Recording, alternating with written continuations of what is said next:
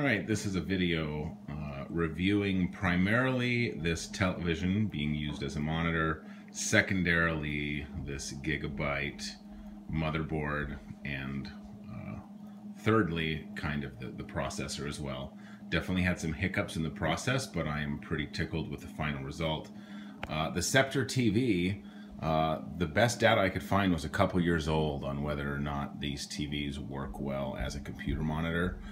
There were some hiccups to begin with, but after getting all the settings right and figuring out where my bottlenecks were, things seemed to be working really well. This is the television. I just got it a couple of days ago. A remarkable price, seemed too good to be true. When I first hooked it up, it looked very mediocre. All I had to do was turn the sharpness all the way down. That helped a ton. And then I turned the brightness down by 10. The blacks were kind of gray, but with that brightness setting, it seemed to fix that pretty quick. When I built this PC, it's really the first PC I've ever built. I've modified plenty before, but I started with this motherboard. It was another hard Google search, was finding motherboards that supported HDMI 2.0 with their integrated graphics. Just a cheapskate. I don't game or anything.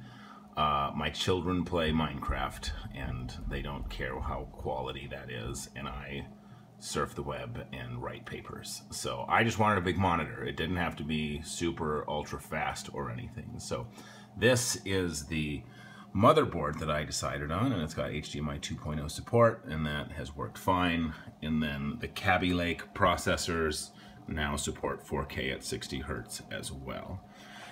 And so as far as the picture goes, I am very happy. So you can see pixel for pixel, everything is very crisp. There's no over-scanning problems or anything. The colors seem good to me, although I don't have a terribly discerning eye. There were some hiccups that were hard to overcome. The one is with this rig, the BIOS on this motherboard, as it was shipped, could not handle this processor, and so it was not booting up, it was not posting when I first put everything together. But you need a processor to update the BIOS, so I brought it to Micro Center for $30. They put in an old processor, flashed my BIOS, and then everything booted up just fine. The second thing is some of these motherboards ship with the upgraded BIOS isn't the word, the firmware, the upgraded firmware on the graphics chip that supports the HDMI 2.0. That was a doozy. Through a lot of forums, I figured out the reason I couldn't get that software to run, the MegaChip software, is because I had an old graphics driver installed, buried somewhere. So I downloaded an AMD removal tool, wiped everything, and then I was able to upgrade the firmware. But the biggest trick was, when I first put it all together, it seemed beautiful, but when I looked up and at this info screen, I realized I was only getting 30 Hertz. And the graphics card said it supported 60 Hertz, but when I would go and set the graphics to 60 Hertz, and I hit apply, the TV would say that there was no signal. And so in this HD 630 graphics panel, this refresh rate here, which I don't know why it defaults to 59, it works at 60 now. But if I would move it anything higher than 30, it would say no signal. Through some experimentation, I realized it was a bandwidth issue, which HDMI 2.0 shouldn't have a bandwidth issue.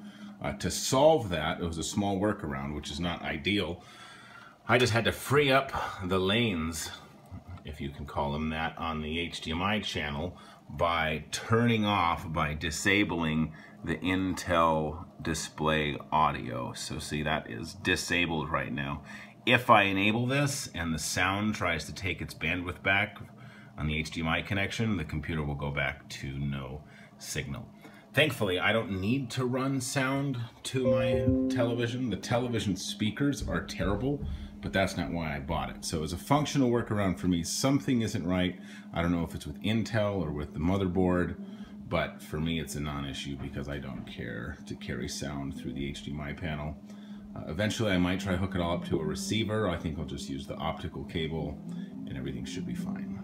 But that's the gist of it. There's a lot of information here that I couldn't find online. So my ultimate conclusions are, for the price, to the average consumer, this TV works incredibly well as a monitor. And everything else works too, with a couple workarounds and a few headaches as far as firmware goes. Thanks for watching.